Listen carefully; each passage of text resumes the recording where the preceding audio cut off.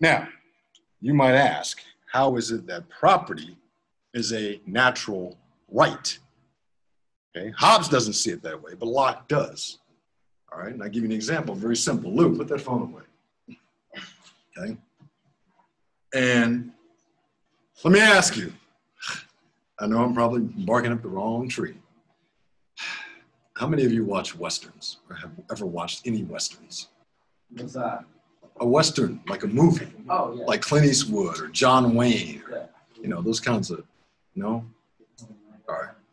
Any of you seen Shane? It's probably one of the greatest Western ever, 1953. Pardon? Tombstone's better. Not better than Shane. And I can quote every line in Tombstone backwards and forwards. I'm your Huckleberry. I know that movie. Okay? But it's not better than Shane. It's like guys like that. I love Tombstone. Okay? Take a good look at it, Mike, because that's how you're going to end up. The Cowboys are finished. You understand me? I feel you. All right? But essentially, Westerns, they're all the same storyline. Like the old Westerns, it's always the same story because it's based in the Wild West, right? And so, as you're going to see in this class, there's this whole area out there in the West that hasn't been settled yet. And so Americans move out there, and there's some land. And someone gets out there, you know, often like in Shane, they call him some sod buster. Meaning they're out there digging the ground, trying to grow some crops. And that's what someone does. They get out there, they find some land, they might squat on it, as you heard in the video, grow some crops, get some cattle, and then what happens? Bad guy shows up. And the bad guy says, hey, what you doing on my land? Excuse me? What you doing on my land? Get off my land. Well, this is my land. You know, those are my crops. That's my cattle. No, it ain't. That's my land. That makes them my crops. That makes them my cattle. Now you get on, scat. But no, right? And then the bad guy, you know, he comes in and tries to steal the cattle, or he brands them, or he burns down some crops, and he's trying to scare all the sod busters away. Okay? And then what happens? Dusty stranger rolls into town, says, so I hear you can use some help. Oh, maybe, right? Then there's a shootout at the end. Bad guy goes away, he's dead. And then the helpful guy who rolled into town, you know, he trots off into the hills. That's how they basically all go.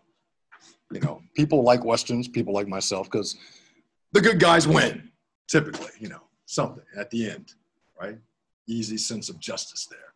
All right, now, the original point here is that those sod busters, so to speak, want to say, this is my land, right? How? What prompts them to make this claim? Those are my crops. That's my cattle. That's my cabin. What did they do?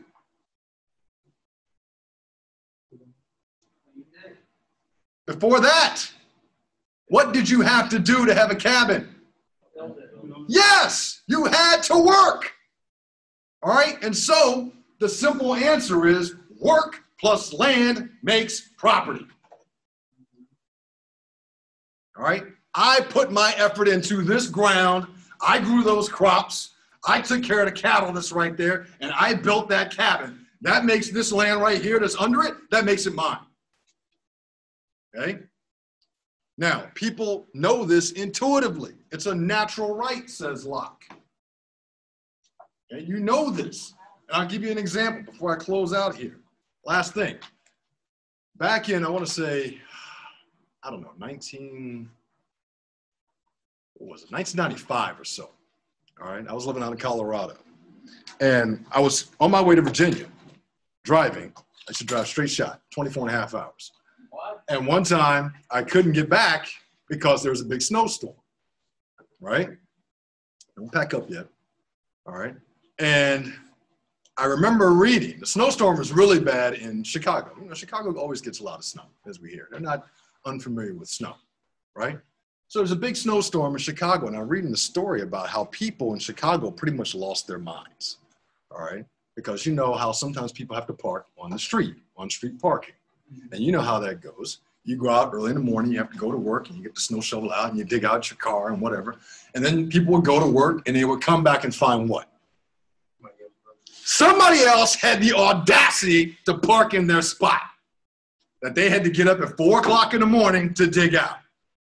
And so, of course, what would happen? somebody would leave a note and say, hey, this is my spot. Do not park here, right? Go off to work, come back.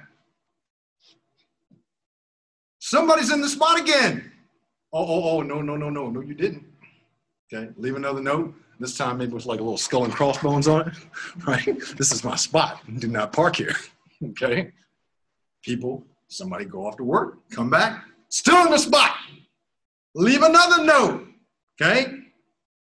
This time even angrier, right? On top of a gas can, saying this is my spot. Do not park here. Otherwise, I will blow up your car. Okay? And I'm not making this up. I remember reading this in the paper. You can probably still look it up. Okay? Honest to God, somebody left a note, came back, found a car in their spot, left a note on some poop that they left on the car. Human poop. Somebody pooped on someone's car, put a note on it and said, this is my spot. Do not park here. Now, were any of those people saying, oh, let me consult the good John Locke here, and oh, yes, labor plus land creates property, or in this case, labor plus snow creates property. No, of course not. They just intuitively knew my labor plus this land area right here creates property. It's a natural right. Okay? All right, we'll come back to these natural rights, natural laws, I guess Tuesday.